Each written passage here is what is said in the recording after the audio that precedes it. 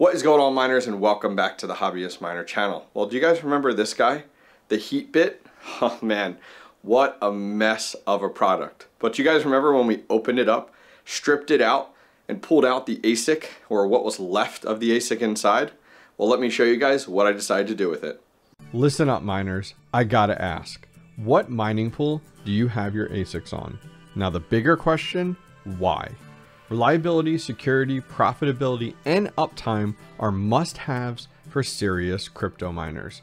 All reasons why I've been running my new Bitcoin, Kaspa, and script miners on ViaBTC.com. ViaBTC.com has a unique, one-of-a-kind mining mechanism called Smart Mining, which unlocks higher returns for Bitcoin and Bitcoin Cash miners. In addition, what sets ViaBTC.com apart is their hourly payouts, auto withdrawal, and conversion system, which I gotta say is super convenient. Go check out ViaBTC.com today via the link in today's video description and tell them the Hobbyist Miner sent you. All right, so check it out. This is not what the ASIC looks like inside of there. I'll throw up some images and video of what the ASIC actually looked like when I pulled it out to give you guys an idea. It did not have a power supply connected to it via PCI cables. It wasn't even in this same chassis, and it did not have these cooling fans at all. It was in pieces pretty much, and here's what we have. So I've gone ahead and made this little pet project.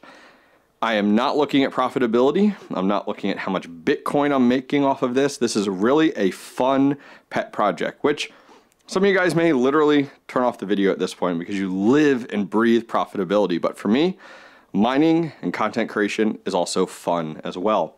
So what we did was I ended up having to buy a new chassis, which was super cheap off of eBay. I had a Bitmain power supply. This is an APW power supply, very similar to what you see with the L3s. And this one wasn't bad. I think it was under $50 as well. I got, I think, 3 of these actually, which was super, super cheap.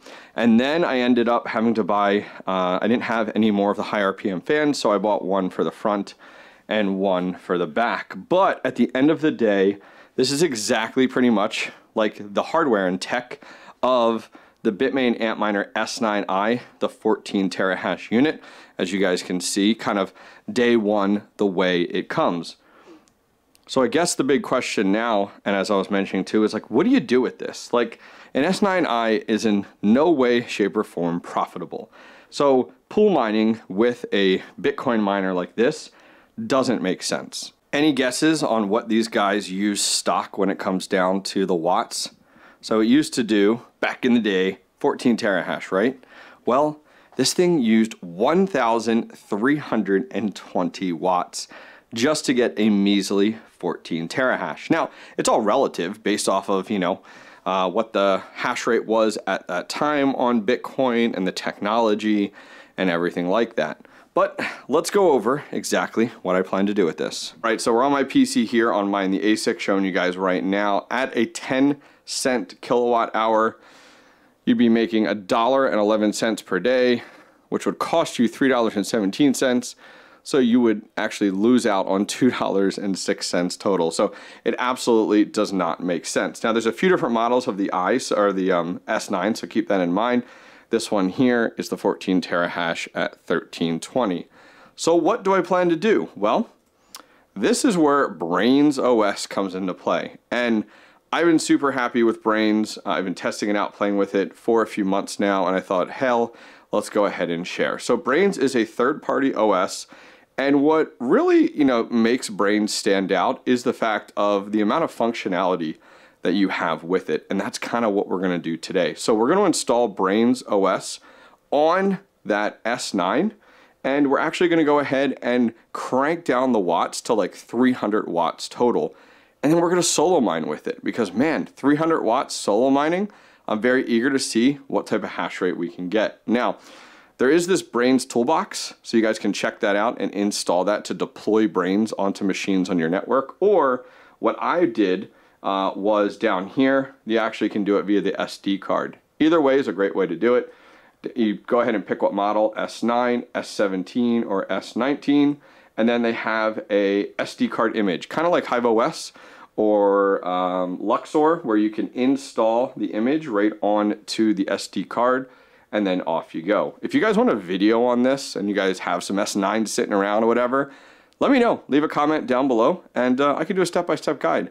All right, I've already gone ahead and installed Braiins on the SD card using 𝐵LENA on my PC, and I've plugged it in. Let's go ahead and get power and Ethernet to it.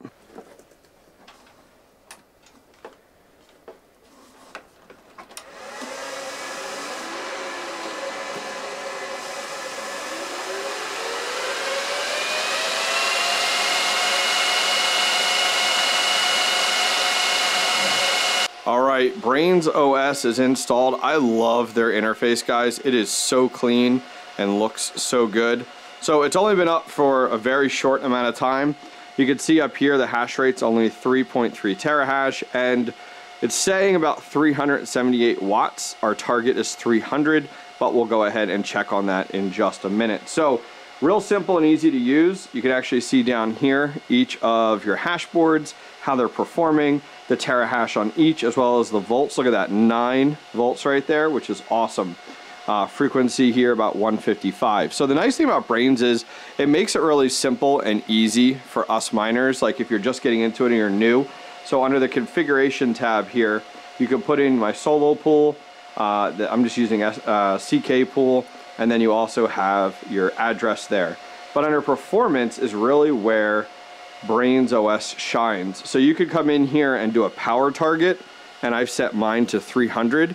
You can also do a hash rate target. So like if I wanted this thing, like I want some crazy hash rate, it'll try to achieve it for you, which is really slick. There's also a lot more in here. You can adjust temperatures and fans and all that fun stuff.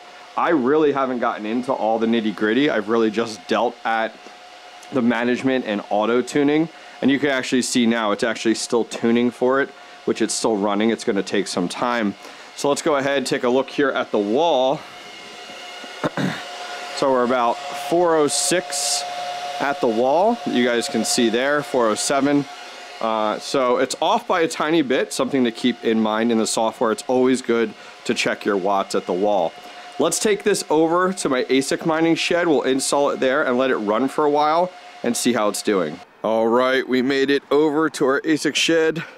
Say hi to all the birds. Hello. All right, let's head inside. All right, let's head inside. Got the lights on for you guys, ready to go. If you guys are curious on some of our equipment, what we're running here, have an L7 up here, S19K Pro. We have an S19J Pro 100 terahash, S19J Pro 100 terahash. This is where we're going to put our S9i in just a minute. Down here we have another L7.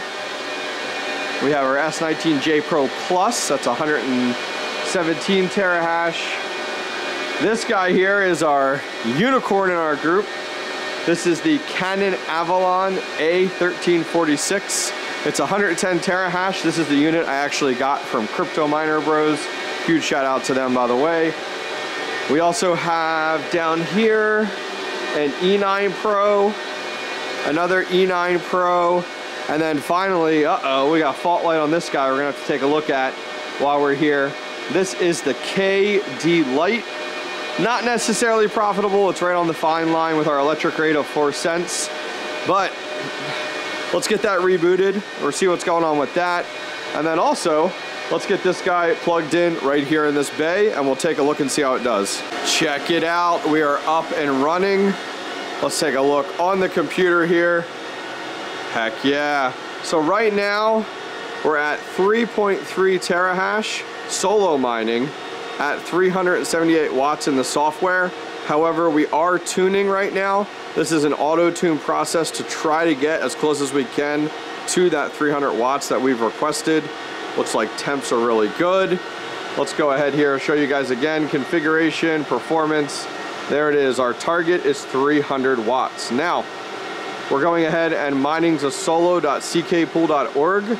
We are not making any money daily. I know some of you guys are new. There's a difference between solo mining and pool mining. Pool mining, you get paid out daily or weekly or monthly. With solo mining, you only get paid if you hit a block.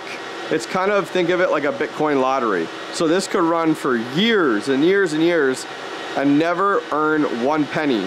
But if you hit a block, it's like 6 Bitcoin or something crazy. So going ahead and taking a look here, refreshing. This is what it looks like. Looks like our 1 minute hash rate is about 2.78, as well as our 5 minutes 2.48. We can see down below here.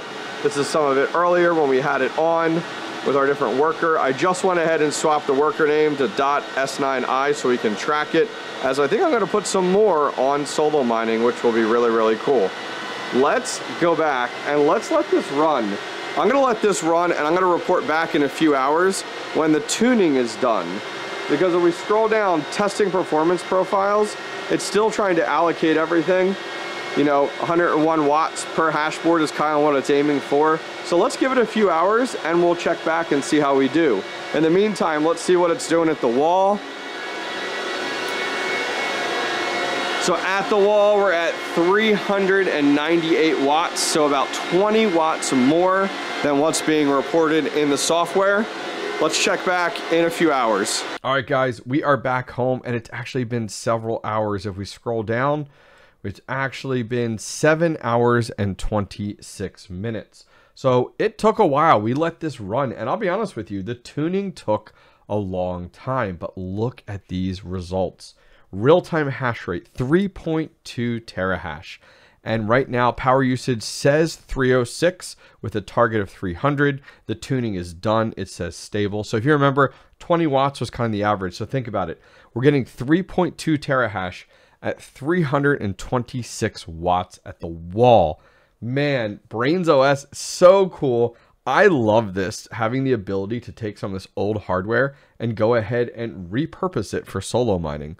For 326 watts, I'm not really concerned about ROI or about profitability or about any of that. So scrolling down the software, let's take a look at a few things that may be interesting to you guys. You can see each of our hash boards here is doing just over 1 terahash. You can see our voltage is down to 7.9. Remember, originally it was at 9 when we started this. We're down to 7.9. And it's kept the frequency at 155 megahertz. Dropping down below is another big one. Take a look here. You can see per hash board, it's only using 77 watts total. Now, as I said, I'm still really brand new to Braiins OS, but I've been super happy with it thus far, especially with some of this old hardware. All right, guys, thank you very much for joining me today and checking out this video. I'm very curious. I'm gonna throw it out to you guys. What are you guys doing with your old hardware? I mean, this thing sat on my shelf for months. So I was like, man, I got to do something with it. And why not solo mine with it? I mean, I firmly do believe everyone should have some type of hardware solo mining Bitcoin. It's worth it, right? I mean, even if you're doing something as little as like one of those little USB miners, you know, that uses 10, 20 watts. And still has a little bit of hash rate, like 100 or 200 gigahash, I feel like it's still worth it to have something solo mining Bitcoin. Why not, right? It's worth it in this regard. Anyways, guys, that's going to wrap things up for today. I'm going to keep an eye on the comments. Curious who's got another S9 out there and is going to jump on this opportunity with Braiins. I'll keep an eye on the comments. Guys, if you enjoyed today's video and you want to see when I drop my next video, go ahead and click that bell, and I'll see you guys next time. Take care.